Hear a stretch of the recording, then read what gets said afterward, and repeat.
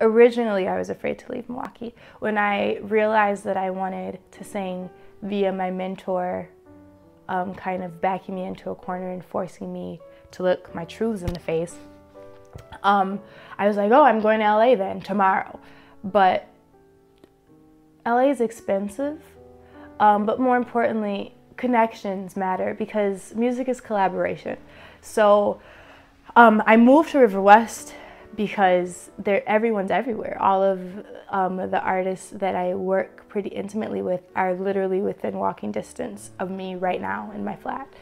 And that's great. And then the general communal energy of people who are so committed to what they're creating that they're taking like financial chances and life chances in order just to be able to express themselves is a good energy to have around you when you're doing the same thing.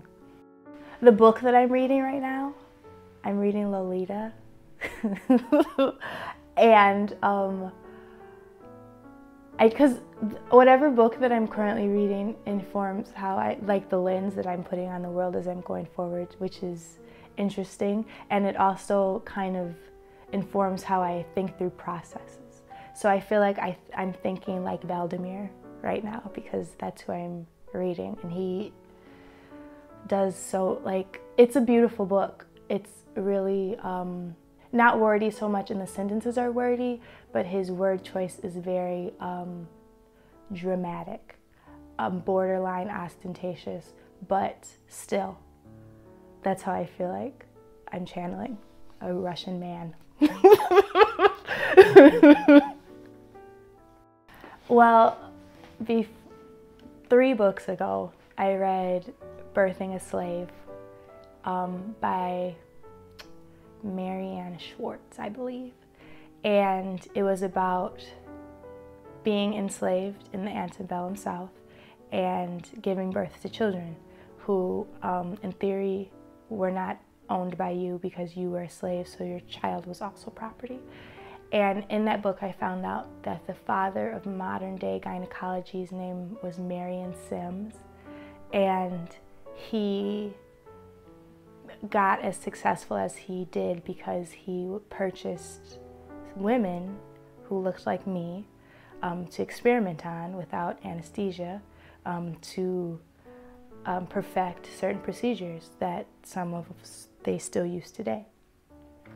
And so as I was reading that, I was realizing that the healthcare system was actually, in theory, not created for me, but was created because of me. So that made me think even further about all of the other possible systems that could have been created because my people were used as collateral, but it wasn't created to uplift my people. And so all I can say is, as a Black person, you have to advocate for yourself fiercely all the time. And as exhausting as it is to constantly have to justify why it's okay for you to be who you are, you have to, because the mainstream society doesn't understand. And I think that if we continually to remind them to the point of exhaustion, maybe one day before the sun goes out, they will understand. I hope that people learn how to love their children, and I hope that they learn how to love their spouses, and I hope they learn how to be in healthy relationships, and I hope that little Black girls love their hair and their skin, and little Black boys don't feel like they're a nuisance in class when they are just being themselves, and that happens to be boisterous and energetic but still happy. I hope that's not continually oppressed. And I hope that we continue to organize as a people, and I hope that we know, like sincerely know in our hearts when we get up in the morning that we're enough, that we don't have to do anything else to keep the people around us who don't understand us comfortable. We can show up exactly as we are. We can be loud, we can be obnoxious, we can be whatever we are, and it's fine. And we're still beautiful. If there was a little girl who wanted to create anything poems or music or a picture. I would just want her to call me so that we could talk, so I could tell her that it was okay and that I could help her.